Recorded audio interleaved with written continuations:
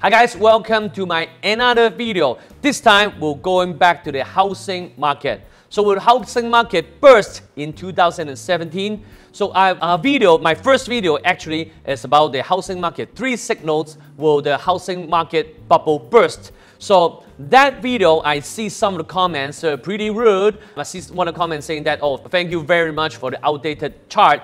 I know that's not really updated, but I was trying to say there are 3 signals that we should be aware of in terms of analyzing the housing market. So whether we are going to buy our first house, or we have bought our first house, is our second, or we want to sell our house, we really have to understand the direction of the general market, because the direction will only be one way, okay? It will not happen in separate ways. Like if you haven't bought a house and the housing market will drop, for those who have a house already, the housing market will go up, right? That's not going to happen. So bear with me, whether or not you have the money, or you don't have the money, or you really have the money, or you have really many houses, that really doesn't matter, right? It's all about the math and statistics. So in case you haven't watched my previous video, you can go to the link below that you can refer to my first video that many people have left me comments and I've replied each of them already. So you can look at the 3 signals. But now let me reveal what are those 3 signals, and we'll update a really updated version of 2017 of the American housing market, Canada, Australian, or maybe even the UK, okay? So that's it. So first of all, if you haven't subscribed to my channel, hopefully you can subscribe to my YouTube channel and also my Facebook page. You can like the page, and then you can also click the bell notification button. So whenever I have my latest video, you make sure that you're one of the first one to look at my latest video. So I'll be talking about housing market, investment, stocks, commodities, and conspiracy theories. Anything that will have to do with a longer term and stable calculated investment, I will do that, okay? So if you have any comment, you can leave a comment like below. If you like this video, please give me a like and share this video. So the first ratio that really have to find out that usually when the bubble bursts, usually under all previous cycles, we usually see all these 3 signals all lit up.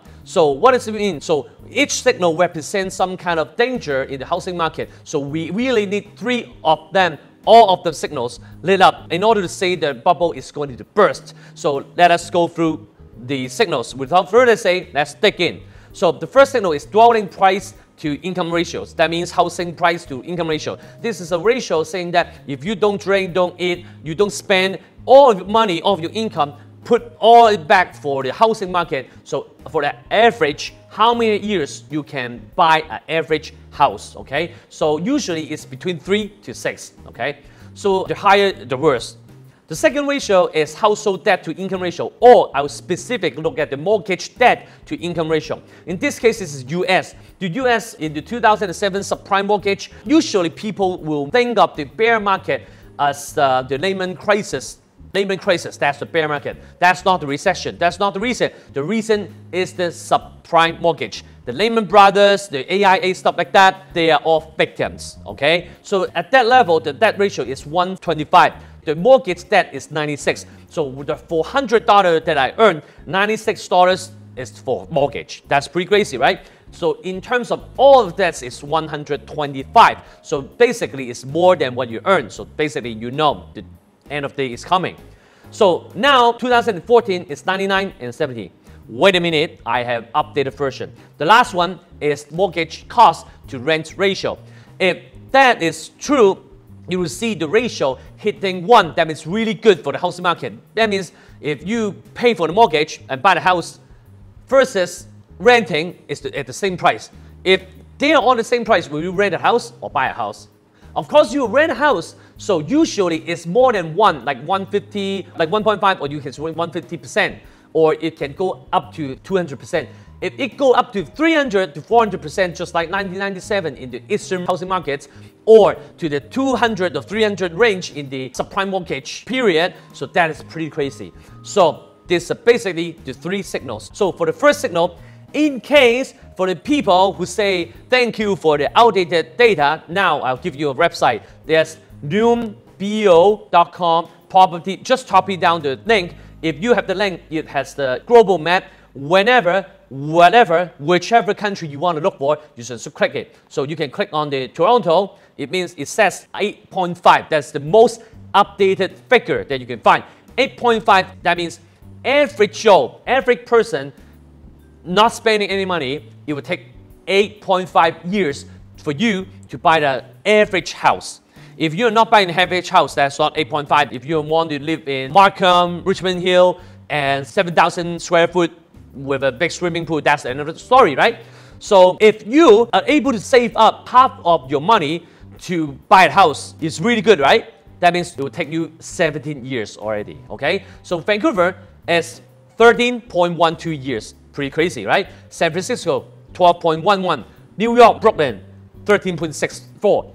So if you think that's bad, Hong Kong, 36. Beijing, 33. That's quite crazy, right?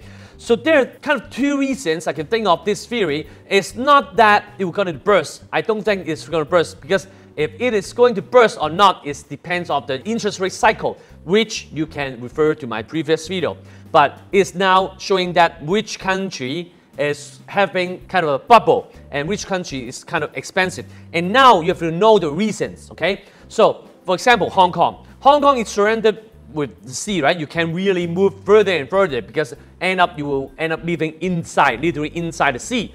So if you live in Hong Kong, you're not living in Hong Kong, right? So Hong Kong is a really special area that people love to live in for whatever reason, for business or cultural, whatever reason. So it deserves a higher valuation in some way, right? So starting from 70s or 1980s, right? Hong Kong's price to income ratio is always higher than average world ratio. So that's kind of explain how the situation in Hong Kong. So how can you explain the Vancouver and Toronto and US, right? So it can be explained sort of the ISIS issue. So if you have money, if you want to immigrate or if you have to choose a country to live, it's sort of not the first option. It's not like UK and France because it's within like walking distance for them to do some terrorist attack. So the kind of countries is Australia or maybe North America. So for North America, there's US and Canada, right? So majority of the people will think it's Canada. Honestly, people around the world will kind of, maybe financially, they really don't want to accept Americans, right? Because the taxation, the forms, and it's really troublesome. So people will tend to go to Canada. And for Canada, if you really want to find a place for an average human to live, that's Vancouver, right? Vancouver is kind of more normal, right? Toronto is pretty cold. And in summer, I tried one time, it's 50 degrees Celsius. Celsius, okay? That's not Fahrenheit, Celsius, okay? It's pretty crazy. So that's why Vancouver is more expensive than Toronto. So this doesn't mean that it's the chance for you to buy a house. I'm not saying that. It's that if you want to buy your first house because you really don't want to spend all your money renting a house, so that you kind of explain why Vancouver is more expensive. It's not just, oh, around the world I'll choose the least expensive. Well, maybe you can find a lot, that many of those with darker green area, like South Africa, Yellowknife, lots and lots, many places, it's 5 years, right? And Australia, like Perth, it's pretty cheap, right? So it doesn't work this way. It's how you should explain, or is there any explainable way for that city to own such high or low valuation? That's it. So the second ratio is the housing debt to income ratio. So as I said, 100 is pretty crazy. So now, updated version, United States, 79.2. Oh, pretty good, pretty good. So we have learned a lesson after the subprime mortgage, right? So the other country, UK, Canada, Australia, as I said, Australia, Canada, for now, is the best options to immigrate to, at least for the Chinese. So 150 to 122% is pretty bad. So that's the mortgage income already, because I've only been looking at the mortgage debt ratio. So that's pretty crazy. So in terms of Hong Kong, it's now 72%. In terms of Malaysia and Singapore, it's like 60 to 70%. So seems like the 1997 housing crisis which happened only in the Eastern market, we really learned the lesson 20 years ago. So 10 years ago is US and other UK and Canada, right? Canada is not as bad. So now seems like United States, people in America will really learn the lesson, but not really for the Australian and Canada market, because Canadian and Australian housing market really, we can say in 2008, they really have even adjusted a little bit, right? So I'm not sure, maybe the bubble is coming into Canada and Australia, but I will make a conclusion in the end. So you see, for the second ratio signal, is the east side is kind of better than the west side, okay?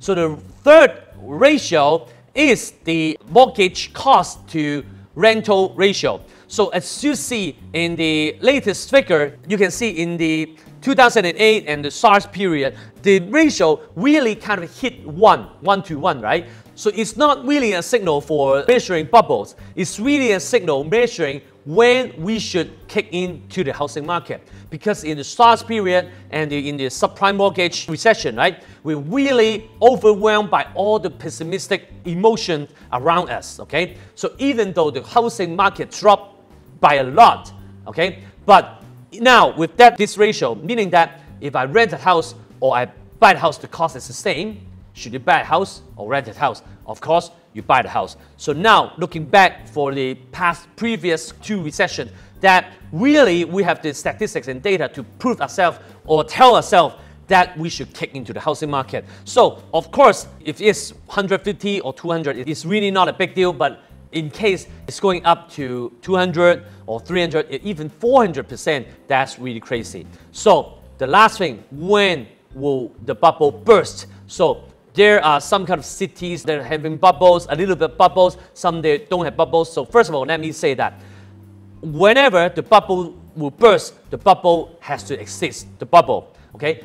For the bubbles to exist for the previous 3 to 4 recessions, these 3 signals that I just shared to you guys will all have to lit up in order to be confirmed historically that all of the signals would lit up in order to prove the bubble would actually exist. So if it is going to burst, it's about the interest rate cycle versus the housing market. So for that, I will leave it to you to look at my previous video about the housing market versus the interest cycle. So now the conclusion is that the housing market, whether or not you have bought a house or not, have 10 houses or 100, the housing market will tend to go up, kind of like 10 to 30% more. And then it will have a schedule to come back down, that's a recession, to around this level or maybe lower.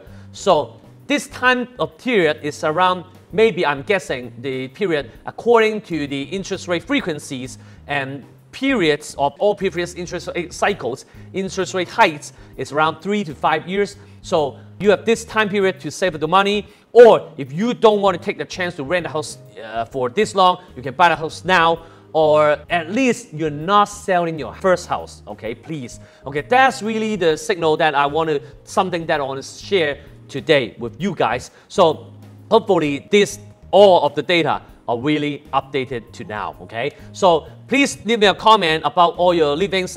Most of you are really lovable and are really encouraging. So I love seeing your messages. So please leave a message. I'll talk to you guys more in the comments below. And please smash the like button, give me some love, and share the video to your friends. So hopefully we can really grow the channel. Hopefully we can break 1,000. That's my short-term goal, okay? So thank you for the support. So I will have more and more of this kind of videos. So tell me what kind of videos or what kind of stuff I can record and share to you guys, because in the Asia market, I have all the 300 episodes of the investment education playlist, okay? That's really a big volume in terms of all around the world, because I really used to have a lot of time to do that. Lastly, when I was taking this data, I will find that it is really hard to find all this data, okay? That means good news for us. That means not too many people are aware of these 3 signals. So we may be able to leave the housing market earlier, or we can later on buy a housing market when it drops, when it comes to a recession, we can kick into the housing market earlier and sharper, okay? So we have to really put an eye on each other, and we have to show support to each other, because there are more news or something that happened that maybe I actually don't know. But anything I have, any research that I did, I will share you. Just like we need a person that speaks English for people who are English speaking to know the same thing, which is the investment. Investing is a global thing. At least this is what I think. So with that being said, have a good day. Hopefully you can have a best strategy for you and your family and for your loved ones. See you next time. Goodbye.